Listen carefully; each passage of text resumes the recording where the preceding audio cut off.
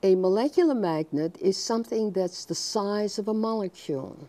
So it is mesoscopic in size, not as small as an electron. It's made up of lots of atoms and lots of electrons, but it has a magnetic moment. It is a magnet of a size that is sort of intermediate between the quantum mechanical world and the classical behavior. And if you make a crystal out of these molecular magnets, you have a huge number of identical tiny little magnets.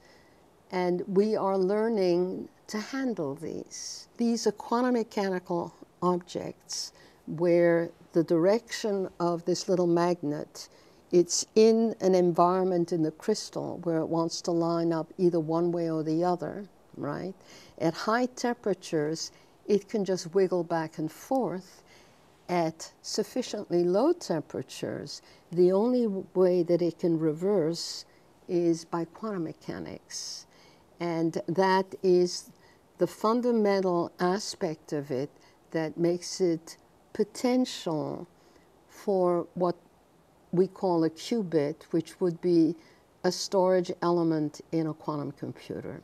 There are mathematicians who have been working on what can be done with this sort of computer.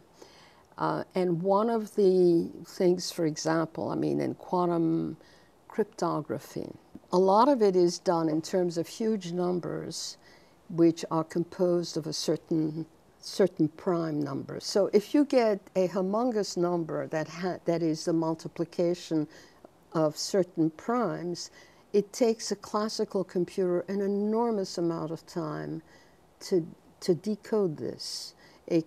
In principle, a quantum computer can do it much, much faster. The work that I do on molecular magnets has potential applications. They're sort of maybe far into the future, but they have potential applications.